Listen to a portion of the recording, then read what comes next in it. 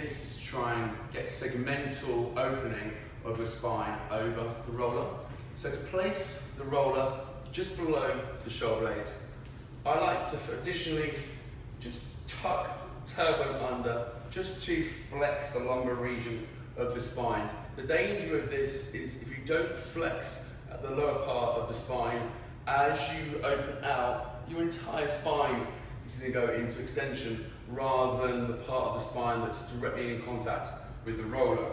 So a little bit of a tailbone tuck, have your hands crossed over, trying to get a bit of stretch through the shoulder blades, and then from there, just the portion of my spine that's in contact with the roller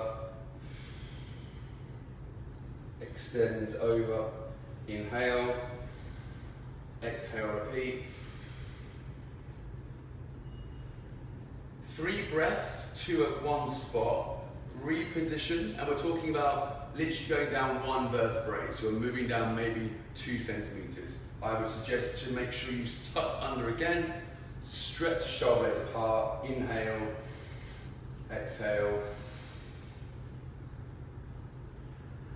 Again, 3 breaths to each spot.